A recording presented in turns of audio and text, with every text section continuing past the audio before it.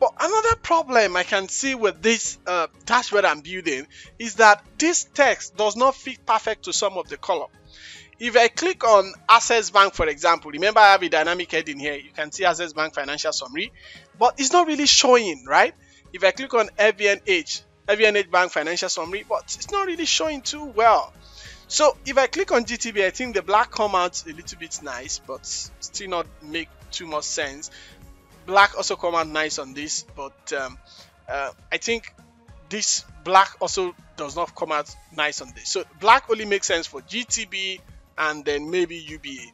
But for Access Bank, First Bank, and Zenith Bank, I think their black does not make too much of sense. So I can actually write another code that can actually change the color of my font dynamically. So what I'm going to do, I'm going to write another measure. So I will right click and do new measure. I'm going to call this my new measure dynamic font color, right? Dynamic font color. Font color, right? And just like the last measure that I wrote, I'm going to write similar expression, which is I'm going to start with an expression called switch, right? I want to switch between different value, and then I'm going to use my selected value. Remember my selected value? Whenever anybody selects banks, I want the colors to change based on different things, different scenario. So the first scenario I'm going to type. So since I'm changing only the color for Access Bank, FVNH, and then I think Zenith Bank actually. So I'm going to actually put some interesting condition here and says whenever anybody selects this bank, Access Bank, because an Access Bank does not show well on the font. Access Bank color does not look nice. So whenever anybody selects Access Bank color, so I'm going to start the argument from here. Whenever anybody selects Access Bank, so I'll type Access, right? Whenever anybody selects Access, I want you to show color white, right? I think white will make sense on that font. Then whenever anybody also select maybe Zenith Bank, I think Zenith Bank also does not look well on that. Zenith Bank, I also want to see color white, right? I can decide to change another. I can decide to use another color if I like, but I prefer white. Now, whenever anybody also select FVNH, so I also want I think color white will also make sense for this as well. So I also want color white. Alright, so another thing that we also like to show, whenever anybody, maybe I've typed those three, so let me just put S black, right? So S, I want black color as a font for all of them. So once you can see Access Bank, Zenith Bank, and FVNH, change it to white. All of that should be black. That's S. All of that should be black. This is what this expression is actually saying. Now, let's look at the expression and let's see how this expression works well on this text. Interesting. So I'm done with my expression. The next thing I'm going to do, I'm going to add an expression to this card visual. So this is a card visual using a dynamic title, right? That was discussed in my previous video. Now, I'm going to go to Format Section. And remember, if you want to change the color of this text, you have to come to Data Label. And this Data Label has color. I can actually change this color manually by changing it to white, changing it to black. But that is not what I want to do. I want to be able to change this color dynamically. So I will use this FX to change it, right? The FX for conditional formatting. I'll come here, change this to fit value, and also come to base field and look for the measure I just wrote, which is called dynamic font color, right? And click OK. Now you can see that selecting Zenith Bank, my font is showing white. If I select UBA, it's definitely going to show black. Can you see that? Black. If I select GTB, GTB is also going to show black because I think black is fine on GTB. Then FVNH is going to show white because black does not really show well on this color. And then if I select Access Bank, white is also going to show for Access Bank, right? So I'm dynamically changing the color of the shape and also the font. Another thing I can do is I can also decide to add some visuals and dynamically change the color of the border, the color of the visual itself, But for this particular demo, I'll just show you how to change the dynamic color of the border itself. So let me add a card visual. I'm going to add 3 card visual here, and I'm going to put some measure inside this visual. I want to show equity. I just want to visualize equity. I can reduce the font of this card. Let me reduce the font of this card to 20.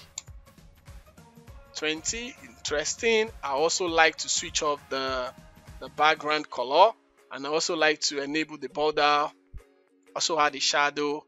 I can increase the border radius as well. Okay, so this can make a little bit more sense. All right, so I have this here. Let me duplicate this this card 3 times. Remember I said I want to create 3 cards.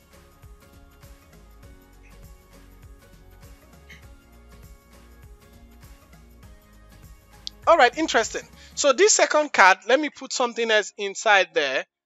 This time I'm putting loan here. I want to see loan inside this particular card, and here I'm adding another measure to this, which is deposit, right? So let me also add just a bar chart, a column chart. So I'm going to add this column chart, and this column chart basically I'm plotting loans by different year. Loan by different year.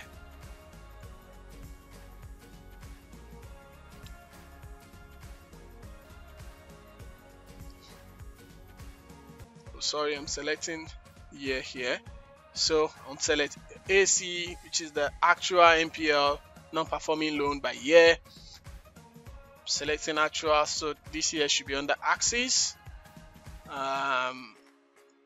I can do a little bit of design to this my small chart here. Like I don't want to see I don't really like the color of that blue. I think I always prefer to use black. I can come to data color, change this data color here to black actually. Or another interesting thing I can do is change this color to the color of the bank, right? But because of some of the red, I may not actually like that in my visual because of the red. So let me just change it to static black. All right. Okay, so I can also do some kind of remove the background. Does it make sense to remove the background? Yes. I can also switch off the y-axis and enable the data label. All right, so I have NPL by year. So let me just change this to NPL by year. All right, so this is the simple chart that I have here. So what I'm going to do, I'm going to dynamically change the color of the border of this chart, right? I'm just doing a simple chart here. I'm going to dynamically change the color. So let me add border and then shadow to this as well. So I'm adding a shadow, I'm adding a border, I'm adding a shadow, and I'm adding a border, but this border here, I will try to increase the radius as well. Increase the radius of this as well. Yeah, let me reduce the size of this. All right, interesting. So the next thing I'm doing, right, in this dynamic dashboard is I will also like to change the color of the border of some of these visual, the color of the border of some of these visual, right? So what I will basically do is just to add that my background color to the border format, right? So I'll come here, come to this format, go to my border. Under border, instead of changing this color manually, I'll use this FX, right? I'll come to format by changing it to vid value, come to my base on field and change this to the measure I wrote earlier, which is the background, dynamic background color. Click OK. I'm going to do the same thing for this. Click on the FX.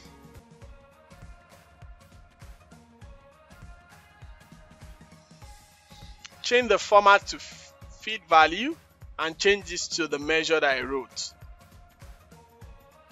Dynamic background color. Click OK. I'm going to do this for the other one.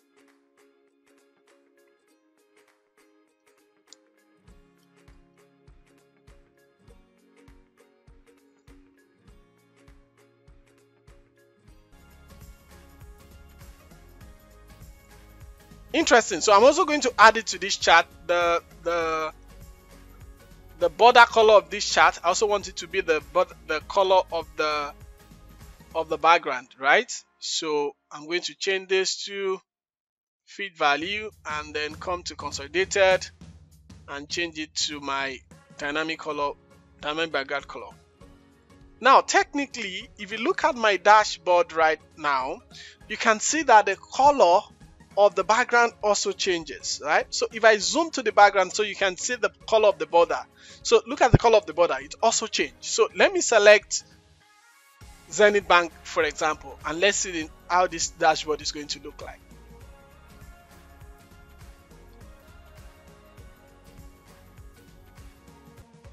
Interesting. So if you look at this dashboard right now, you see that everything about this dashboard changed. Even the border color of the card, they also change, right? But I think I need to sort this here. Let me sort this my year by year so it make more sense. Yep. And I can also sort ascending. So it makes more sense now when you are looking at this dashboard with the design. If I also click on GTB, for example, let's click on GTB. Now let's look at GTB. So if you look at GTB, really, you will see that everything about this dashboard changed. The background color changed, the color of the border changed, and everything changed. Let's look at FBNH. Can you see how interesting this is, right? So this is how to build a dynamic dashboard with different colors. In dynamic change of color, I'm going to do a video on how you can actually dynamically highlight some colors in this your trend visual. So if you look at this visual right now, non-performing loan by year, sometimes people just want to see the highest and the lowest at a glance, right? Without the need of checking it one by one. They just want to see the highest and the lowest. So we may do a color in the next video that will show you how to dynamically update the color of the highest and the lowest. Thank you for watching this video. If you have not subscribed to my YouTube channel yet, please subscribe so that you can get more interesting content that will be dropping soon. Thank you.